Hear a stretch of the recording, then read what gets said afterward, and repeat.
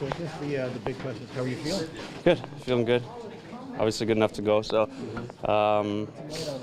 been a while, but I'm looking to get into it right away.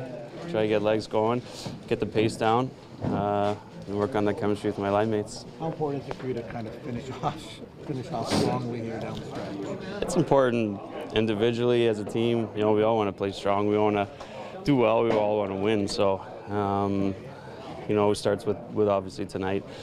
But I think it's important for us to, you know, get a good feeling to make sure that we, you know, continue the way the guys have been playing.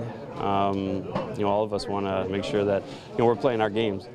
Facing a Bruins team that is struggling in a fight for the playoffs, how much satisfaction would there be to maybe put a dent in their playoffs? Yeah, when you're in this position, you want to go out there and win, so that's kind of the first thing. But at the same time, if it, you know, you're looking at other guys that are in the playoffs, you're not, so you want to kind of do what you can to, you know, to beat them. Whether it's a certain team, I think that right now it's our biggest mindset is play well, do the system, and then again, when we win, we have fun. Lions history just had a game together. What did you see in that small sample size that you might be able to help out here tonight against a really good opponent? As far as my line? Yeah.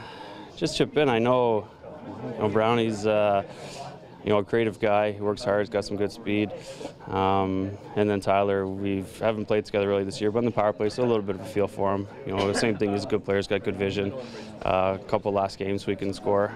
So it's really getting out there. I think you get the best feel when you play in the offensive zone. You know, you start creating chances, and I think that's going to be the biggest thing for us. And you know, Patrice and a few of those guys down there, given what they've been through the last couple of weeks, this is going to be a tough team to play here tonight. Oh, I'm sure. They're always a tough team to play against.